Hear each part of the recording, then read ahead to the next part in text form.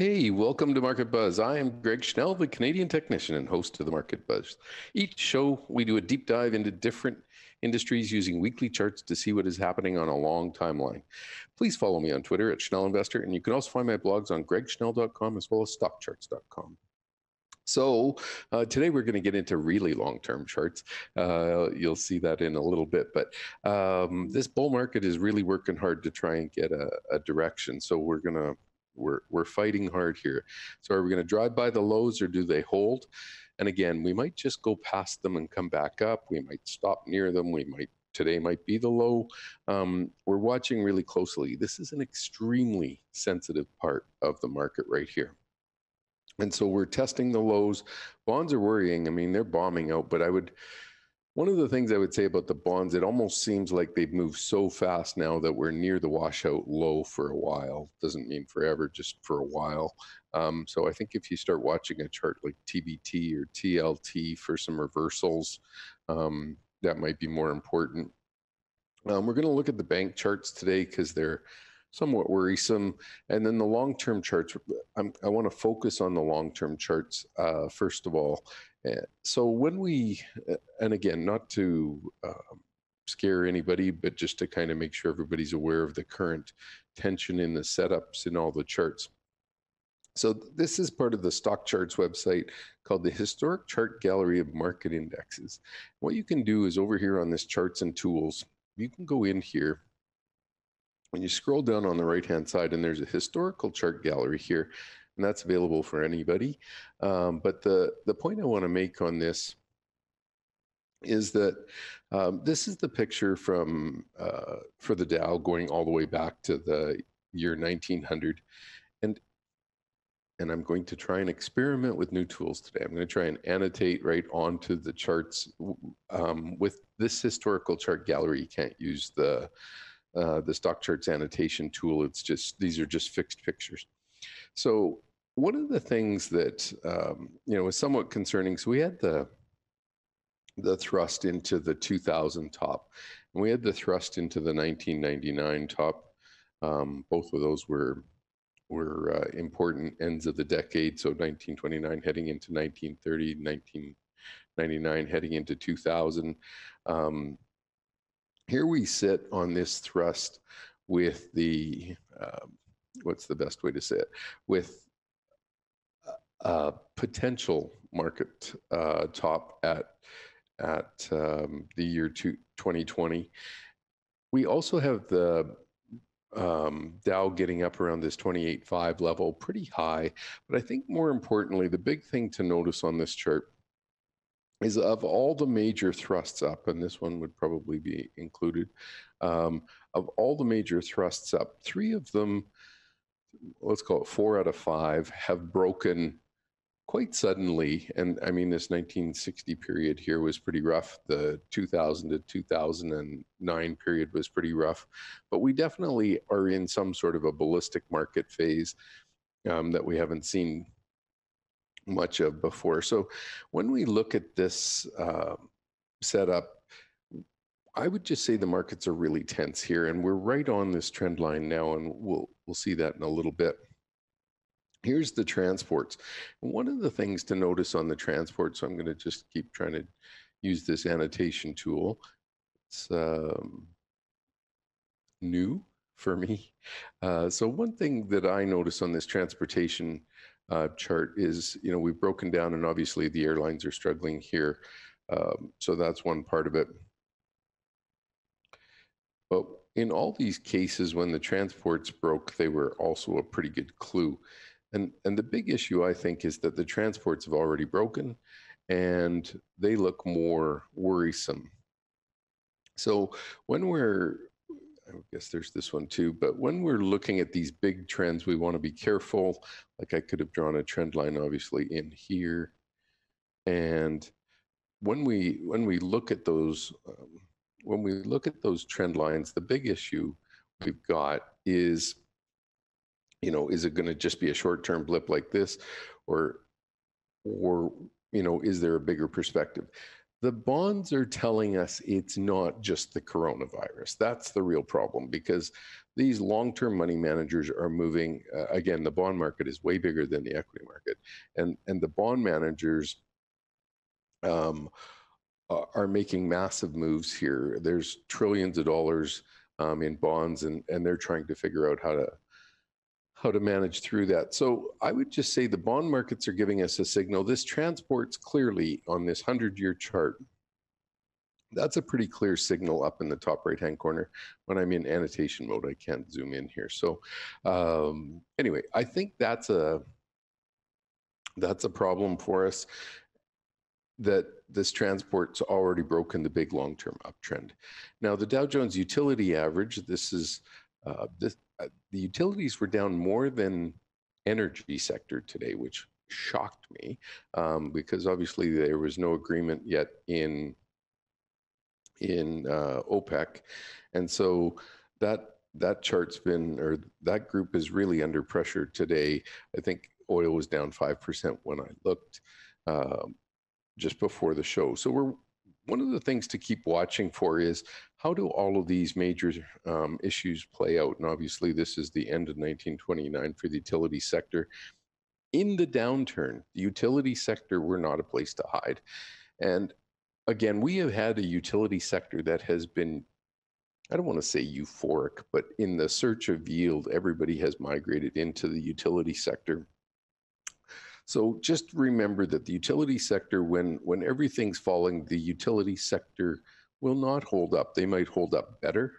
But, relative losing isn't a great way to invest. So we want to make sure that we're not just invested in something because it goes down less than something else. Anyway, when we look at these big long-term uptrends, we're nowhere near a long-term uptrend on this chart. But I would just say we do have these big shards that look relatively rare hanging out on the utilities chart. And again, it's the search for yield. So with that, try and stay balanced, stay neutral on utilities, and make sure that you don't get swept into there just trying to preserve capital and finding out it didn't work. Okay, so here's the S&P 500. And on this particular chart, I'm in a whole area of life I'm less comfortable here because I'm normally using the other annotation tool. It's amazing how I feel like how different it is. So with this chart, I think it's pretty clear to say we're testing that trend line today with the S&P 500. Again, these are monthly charts. But when we look at all of these big trends, when they end, they're worth noting. And I guess the question is, do you draw that here or here? But either way, you probably wanted to miss that. I would say we had a similar reaction in 2018, where we had the big uptrend. We dropped below what I would consider where the trend line should be drawn, and then jumped back up. And now we're coming back to test that trend line today. And then we have this position back here in the 1929, obviously in a big pullback, and then a rally back, and then down she went. We're in this particular zone where we're trying to hold this rally. And again, if you hold the rally and rally out of here, everything is fine. And that's exactly what we'd obviously all like. The one thing I want to say is with the transports breaking, the industrials are trying to hold, and the S&P is trying to hold. It's not clear whether or not that will work out. So when we get these big major trends, I would just say that we are in one of the biggest single structural bull markets that we've had, but we're under a lot of pressure in the rest of the world. And again, I've mentioned it many, many times about how the rest of the world has different problems than the US, but the US S&P 500 sells to the rest of the world. So it doesn't mean that their problems don't become our problems. Okay, so the New York Composite, this one's already broken the trend line on this big picture.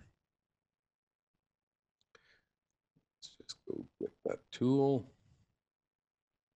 And so, if I drew it like that, that's a pretty, I guess that's the last hope trend line. And then we also have a trend line that goes more like this. And this one would show, let's just select this trend line. and just take it out of there. So this one here, the one thing that I would say on this trend line, let me grab it. The one thing I would say on this trend line is the 2018 dip below was pretty important. Now we're trying to hold again here with the same sort of thing, but remember the transports have already broken. So with that big picture view, that's something important to watch for. Now, I'm going to go back and just draw this on some other time frames here. This is the New York Composite. When we get these big rallies and they break, they're pretty important places for us on the chart. And so the fact that we, whatever, went steep like that, and perhaps you could mark it like that. Remember, it took a long time for the top to roll over in the major indexes, like the New York Composite during the tech boom, because the tech stocks just kept going higher and higher and higher, but the rest of the market was not. Anyway, what we see here, clearly when these big trends start to break, they're worth noting. The only thing I would say at this point, with the transports already broken, it is something to be more suspicious of. Okay, again, just working through these long-term charts. Now here's the NASDAQ Composite. This was just an unbelievable wild ride. I wasn't really aware of what was going on at the time. But when we look at this tech run right now, one of the things I keep hearing, well, Greg, nothing's in a bubble. And I'm going, well, that software is a service sector. We got a lot of people that think that's just normal. And I would just say, it seems very steeply priced for me. So that would be one group that I would say is suspicious. And again, everybody plotting that to go to the moon forever, because you'll get that subscription monthly revenue. This was the slope of the 2000 top. You can imagine how different that was. And then look at how quick it knifed away. So one thing about the NASDAQ, it's a real trading world. On the way up here, these are big moves back. But here we sit on this nice trend line, and we're trying to hold it on the NASDAQ as well. So try to make sure that you don't get caught up in just listening to the news. Try to at least use something to help you, because what we really care about is we have to sell our stocks to somebody else. And if nobody else wants to buy them, then we're probably going to find out that we're going to carry them a lot lower than we wanted to. Okay, commodities. This is a great one. Let's talk about gold here. So on gold, when we annotate this particular chart, gold is full of froth and then falls apart. I should fix that line. I will in just a second.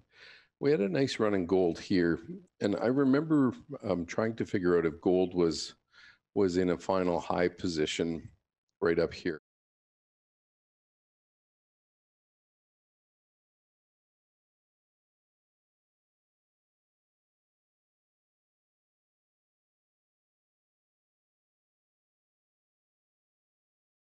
Some big euphoric runs before, and then we had a big giant downtrend.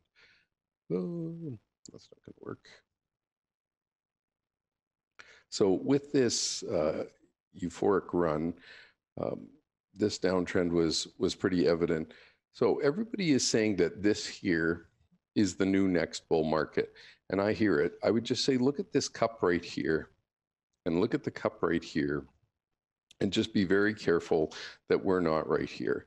And again, this was when inflation topped. Maybe when interest rates bottom, we see the opposite, or we're just starting the expansion. I don't know. But I would say gold is trying to take a run at the highs, but for some reason, the gold stocks are much less comfortable with the move, and I don't have any particular feel for that. So anyway, just if you're a gold bull, make sure you're watching yourself. Now here's silver, and notice how it doesn't have that same shape. So again, we go up here, gold roaring, but silver not so much. So silver has a downtrend line here. I would say if that started to break, that would be a better place to enter, but we don't seem to have that yet. We also have this trend line up across the bottom that got broke and came down. Now we would just draw that flatter or at least horizontal support around $14. Both of those are pretty big issues. And so try to watch just to make sure that the price action follows through here. I will say that gold in 2008, it's important to watch what happened here. Here was 2008, and gold actually topped shortly after the stock market and fell all the way down pretty much to the start of 2009. So anyway, be careful that gold is not such a safe haven that you think about. Okay, we're going to take a quick break and talk about Dave Landry's show. We'll be right back.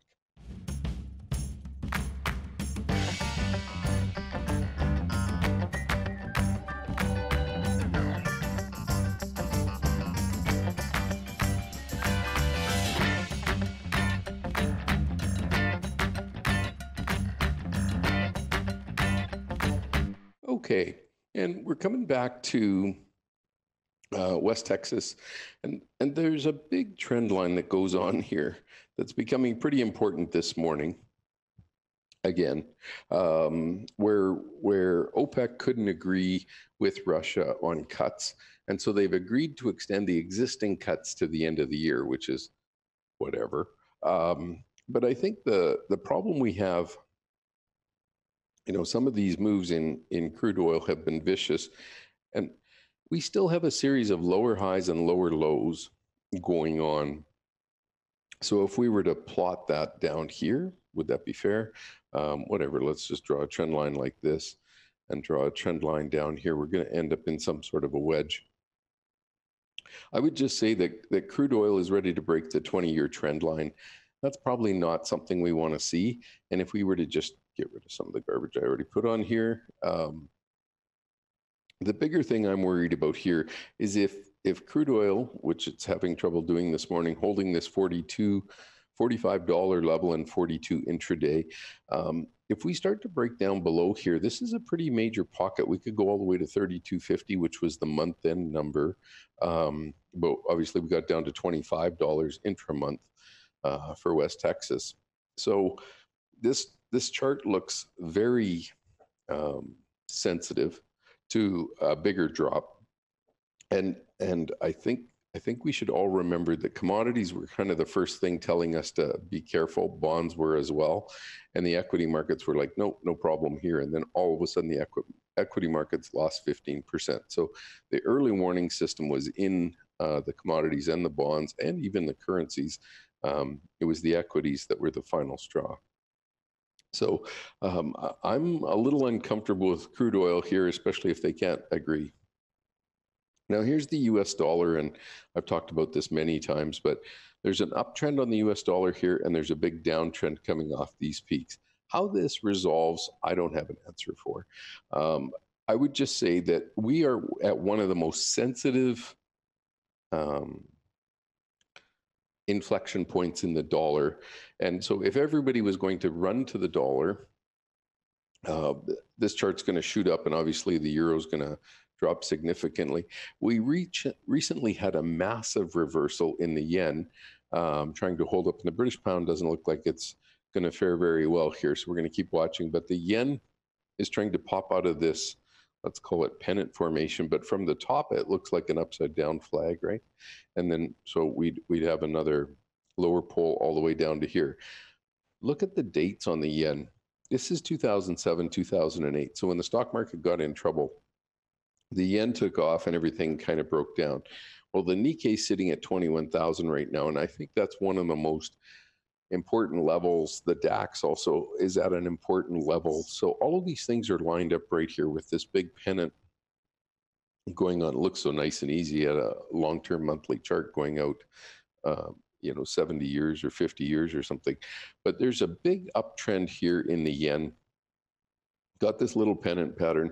Let's watch closely to see which way this breaks. If the yen starts to soar again, I think we've got bigger problems that we really don't want to see showing up. So just be really careful here. And the Canadian dollar typically follows crude oil or moves with crude oil, and it's about to break a 20-year trend line up here. Let's just draw that. Whoops. That's okay. Went up and got the wrong box.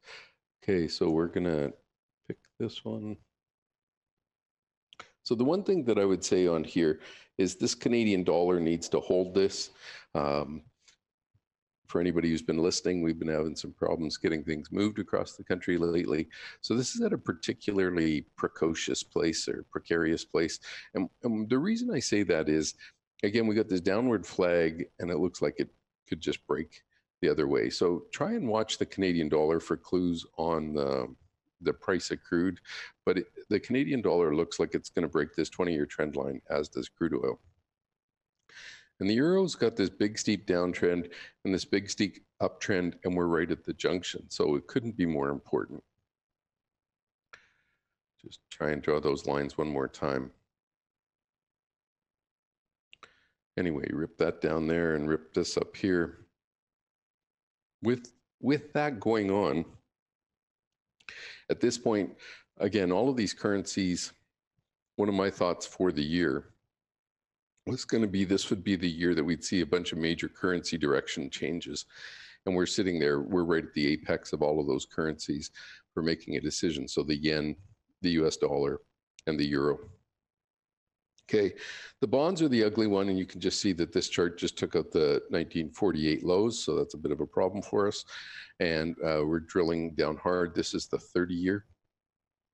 The 10-year is down below 0.77 this morning. 3-month has just plummeted again. And I will mark that this was a recession. This was a recession. So I've got some charts marking some pretty significant recessions on it. This looks really sad to me, not very good. So anyway, real quick, let's scroll down to the unemployment rate. We're down near the bottom of the range. Everybody knows that. If this was to start to accelerate meaningfully, that would be a problem. I want to cover off one chart specifically, this housing starts. This chart typically ends in church spires, which I was really surprised at. I thought it would be more of a rollover chart, but it doesn't really do that. So anyway, watch this chart carefully. Producer price index, this is one that when you look at this, draw a line. When you look at this chart here, you know, there is an uptrend there. I get all that. Look at this. This surprises me, is that the horizontal support and resistance just seems to be holding this thing back since 2008. And so until that starts to break out, I think that's a pretty important component to watch for. Now, we've had some jaggedness in this indicator in 2008, 2015, 16. But if we start to break this line right now, that would break a pretty major uptrend that goes back, well, all the way down here if you want. But that indicator is quite close. Anyway, with that, I think the bigger thing to be aware of, gross domestic product, can't really use that as a place to trade from, that's for sure. Anyway, hopefully you found some insightful looks on some of the charts there. Let's go see what the S&P is trying to do. It's trying to bounce off the lows here, so that's nice to see. Again, this was the end of February lows, February 28th. So here we are with a retest of those lows roughly 2 weeks later. Probably not a, well, I guess we're not 2 weeks later, we're a week later. Probably what we want to watch for here is just how do we handle coming down here? And if this is the lows and we start to bounce out of here, look at how our momentum indicator is making a higher low here. If this was to start to turn up, that would be much more bullish and hopeful than some of those charts we just saw. Let's go look at the banks. And again, I've got all of these banks sitting here in one file, and they have various intraday price actions. Let's just refresh them. But I think the most important thing to do here, I've got them in sort order from strongest to weakest, and we're going to scroll through them at a record pace here, but just scroll to the bottom. We're going to number in this sorted order. So they're based on the strongest scooter rankings, not necessarily on today's intraday price action. So here's MSCI. That one still looks fine. China Construction Bank jogging sideways, but still trying to pop out the top here. PPO is above zero. This would be an optimistic place to get on board, actually, if it continues to move. Equifax, big jerk down and tried to recover last week. Keep watching that for some divergence here. You got a lower high and a higher high, so that's a little concerning. All of these exchanges, NASDAQ, TSX, CME, all of those, they always seem to be, they experience the pullbacks, but they do pretty well in all of this trading environment. Moody's still drilling at the bottom in the second bar there. HSBC, I think it's fair to say, looks like it's threatening the 5-year. Keeps trying to bounce off there, so hopefully it can. There's the CME group again, trying to get back up above the prior highs here, but a little bit of lower momentum. Intercontinental, same thing, lower momentum, trying to get back up to prior highs. ICICI, trying to hold the 40-week. Doesn't look like it's going to be successful here. Big upward trend in momentum, very close to breaking. Bank of China, Beijing, that looks pretty downtrending to me. CBOE, Chicago Board, trying to hold this uptrend. I'd say it's broken. It's trying to hold the 40-week. You got lower highs here, higher highs here, so that's a bit of an issue. Here's BlackRock, the asset managers, very close to breaking its, I'll call it 14-month uptrend. So we need to see that hold and pretty much a double top on that chart. So that's a little bit scary, especially based on the long-term charts we just saw. Here's T. Rowe Price. This is breaking the uptrend. Royal Bank, breaking the uptrend. This is Canada's biggest bank. E-Trade Financial, just grinding lower, and then the sudden push up, and now the reversal of that. So rolling over near zero, that's a bit of a problem. Jefferies Financial Group was trading sideways, kind of broke out, has given it all back, right back to the 40-week, trying to hold an uptrend in momentum here. Canadian Imperial Bank of Commerce, one of Canada's top 5 banks, but at this point, you see the chart breaking lower. Bank of Nova Scotia, another Canadian bank, breaking lower. State Street, plummeting lower. The Italian banks, this is not good. This thing's been on a downtrend for a couple of years now. It's rolling over pretty quickly here. Who'd be surprised with the issues from the COVID virus? Here's People's Bank, breaking down. Deutsche Bank, this one, brief surge up, and now it's given it all back to getting close to testing that lows trend line. HDFC, pretty much rolled over earlier in the year, started in December. DBS Group, don't know that one. HSBC, this one's clearly on a train out of town. UBS, back to testing the lows already. So in 2 weeks from $13 to 10, that's kind of a big deal. Barclays, same issue. I don't like the situation in the London Stock Exchange chart, and I'm really not comfortable seeing some of these big London banks under pressure. Mitsubishi Financial, Japanese ones starting to break down through the 2019 lows or near them. Bank of Bilbao from Spain, this one's trying to break down, very close to 5-year lows. So all of these are starting to be under threat. So I'd keep an eye on these big banks. We want to make sure they hold up. For some reason, we didn't get to any of the US banks, but here's BMO, Canadian bank. This thing's $80 to 60 pretty quick. So all of these are, I would say, under stress. Hopefully you agree. Goldman Sachs, this is falling hard. I mentioned this one a couple weeks ago. Lloyd's breaking down. Morgan Stanley, very close to this trend line. So obviously we need the lows to hold on the market broadly here. Okay, so let's go see the S&P. It's still trying to hold up on a 60-minute chart. Again, we'll just see if it's got the thrust to get out of here for the rest of the day and end this downslide. If not, if it drives by those lows, after that transport chart broke, that's all pretty meaningful. Thanks for taking the time to join me on Market Buzz. Market Buzz airs Wednesdays and Fridays at 10:30 a.m. Eastern. You can also see the recordings on StockCharts TV. Thanks, everybody. Bye-bye.